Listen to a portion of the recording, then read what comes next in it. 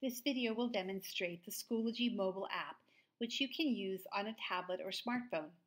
Download the Schoology app for your iPhone, iPad, Kindle, or Android tablet or smartphone. Open your app and use your email to log in. Once you log in, your landing page is this recent activity and upcoming page. If you're on a tablet, you'll see these two feeds side by side. If you're working on your smartphone, you'll have to toggle back and forth between the two views. You'll see the recent activity in one screen, and then we'll have to toggle by clicking at the bottom of your screen to see the upcoming feed in a separate screen. If you are enrolled in any parent course or group, you'll see the recent activity feed here. Since it's the beginning of the year, this particular sample parent is not currently enrolled in any parent courses. The upcoming feed shows your calendar items for the classical academies as well as for your individual school, and then later on for all of the courses in which your students are enrolled. Tap on the three little horizontal lines in the upper left corner, the hamburger icon, to reveal an additional navigation pane. Your name will be at the top. Tapping on your name will show your profile page. If you wish to edit your profile, you'll need to do so from a computer on the web platform at Schoology.com.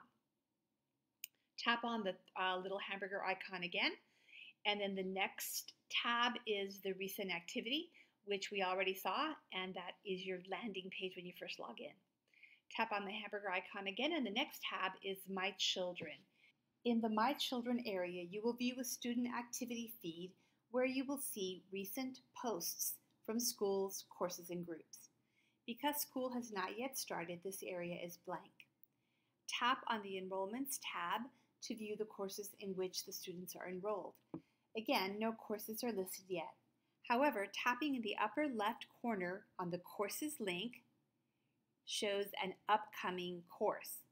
We can tap on the title of that course to open that course. And here we are on the landing page of the course, which is the materials page. Notice in the left navigation bar, the materials link is highlighted. You can also click on the updates, grades, and members links to view those items. Tapping on the little arrow next to one of the folders expands the items in that folder. And then you can open any of these items by tapping on the title of the page. On the materials page in the upcoming area in the right navigation area, you can tap on the little calendar icon to open a calendar just for this course, where you can view all of the assignments for that particular course. We'll close that. And we'll tap on the hamburger icon again to view the next two links.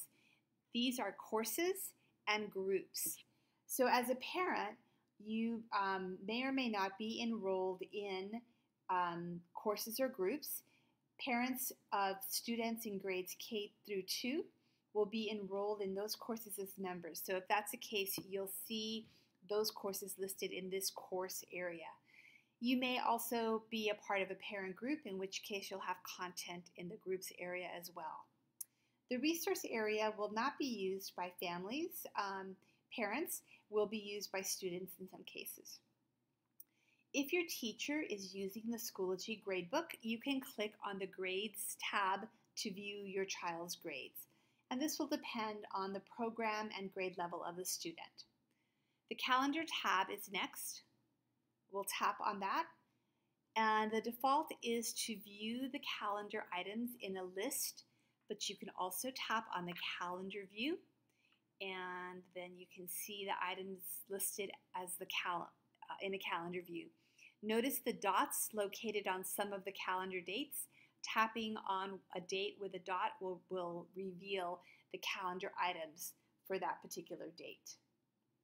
The next tab is the Account Settings tab. Here you can change information, personal information if needed, and you can also change your password, your Schoology password. Make sure to tap on the blue Save Changes button if you make any changes here. Scrolling back to the top, we can tap on the Notifications tab and make changes to our notification settings at this point. You can also tap on the privacy settings to make changes to who can view your profile page. The default is for anyone in the organization to be able to view your profile, but you can change that to just the school or to no one if you prefer. And again, make sure to save your changes. The last option is the log out. So if you do not log out, the next time you open the Schoology app, you will still be logged in. If you want your student to log into his or her Schoology account, you will need to log out of your account and then she can log in.